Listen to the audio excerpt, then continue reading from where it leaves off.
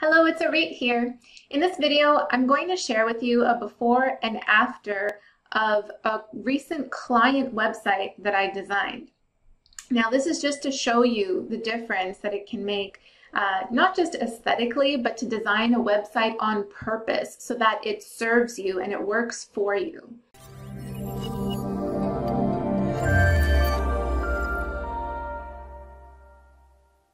So this website design that I did was for a company called Groundwork Athletics, and they do personal training here out in downtown Vancouver. And what they wanted out of their website was to get more client bookings, specifically more people booking a free consultation, because that would lead to, or that would be the lead in to having clients come and do personal training at their gym. So that was the main thing. And, you know, when I first took a look at this website, aside from aesthetics, I found that it didn't really have that call to action right off the bat. Like, it wasn't clear that that's what they wanted. It wasn't in the forefront. You know, if that is your purpose, you should be asking for that. To book a free consultation, that should be everywhere on the site. So that was the main thing. Another main thing is that when someone comes to the website, you have to answer the questions that they have in their mind. So one of the main things was that I recommended having a separate page for testimonials, just because that is something in mind when someone's looking to do personal training was, well, how did it work out for other people? So those were a few things that had to do with purpose. This is what the old site looks like, and I'll just show you a few pages here. So they had a specific page for consultation with a form over here, and their services were providing active rehab training and also personal training. But it was kind of, see, it's kind of all over the place, and it wasn't as clear as it could be, right? So this is the classes that they provide. They had a little bit of on each class and FAQs. So that was kind of the main makeup of this old site. Now I went ahead and redesigned the website for them. And this is the website that I designed for them using the Divi theme. So this is WordPress. The old site was actually designed on Squarespace. And I love working with WordPress and the Divi theme specifically because it lets you do so much, and yet it's so user-friendly as well for the client themselves to go in and make changes even without any experience in web design. So this was designed using Divi, and right off the bat, you know, everything is organized appropriately. So you have your about page, personal training, group training, active rehab, testimonials, and then certain call to actions to get started or to rent their space. So those things are more clear. We brought those out, and having the book a free consultation is pretty much on all of the pages now as well. So you'll see here, the home page is really just to kind of lead them into the other pages.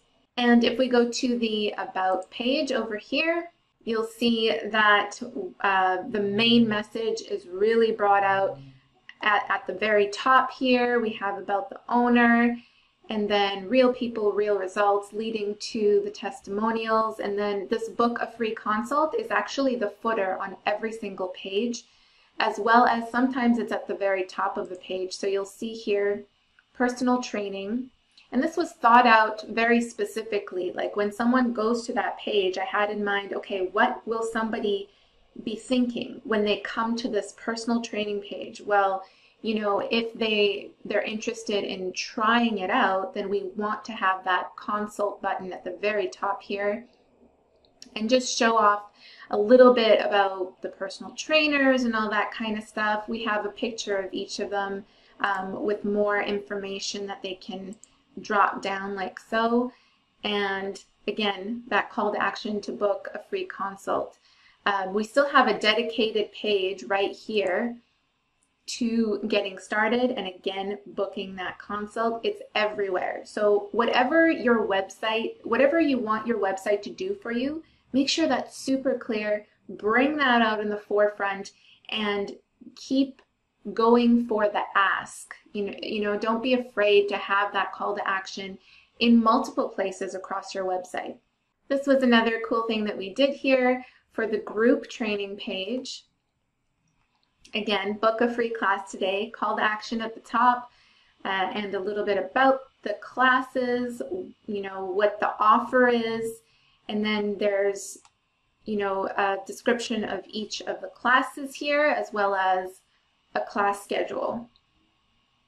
And then the FAQ was nicely organized like this, so little collapsible menus, which are easy to see, whereas on the group training page here, you can see that all of the information was kind of jumbled into 2 columns together.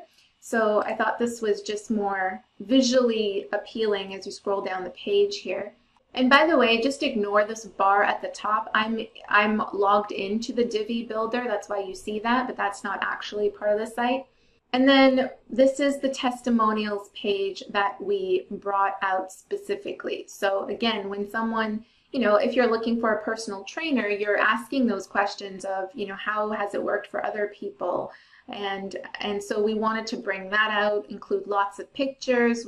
I told them to ask for testimonials from their clients, and they did a great job of gathering so many. There's a lot of great testimonials here for Groundworks. Someone even writing a really long testimonial right here. And again, at the bottom, book a free consult. Another thing that I wanted to point out is if you are planning on doing a website redesign, then make sure your fonts, your images, the whole feel and vibe of the website is consistent with your brand. So when I was redesigning this website and, I saw their original site over here, it seemed very simplistic and not strong enough. And I know that Groundwork Athletics is a super strong company, and they provide great services and personal training services to their clients. So I wanted to bring that out more in this design by having more of that resilience. And that's why we chose certain images. And that's also why, if we go back to the home page here, and in the other pages as well, you'll see there's like a lot of different movement and different angles of the site. So putting this box over here off to the side, rather than having everything super centered, the way that everything was organized was just to have that movement and to have that resilience that is consistent with their brand. So those are some things to think about if you're redesigning your website. Like I said, I use the Divi theme for WordPress, and I love it so much because it gives you that level of control where you can go in there and do whatever you want, but they still have, out of the box templates that you can use and make them your own. And you can design it right from the forefront. It's front page design using the visual builder. So if I wanted to change something here, I just can click and then edit it. Super easy to use.